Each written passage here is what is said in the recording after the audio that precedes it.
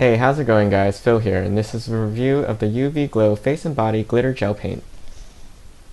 You'll receive 6 10ml 1/3 fluid ounce bottles of glitter paint in blue, green, red, gold, purple, and silver. Each bottle is sealed with a foil tab to keep them from drying out. Note that the gel doesn't actually have any pigment in it. It's basically a clear gel with small shavings of colored glitter. It dries mostly clear and is more like a finish rather than a paint, which really wasn't what I wanted.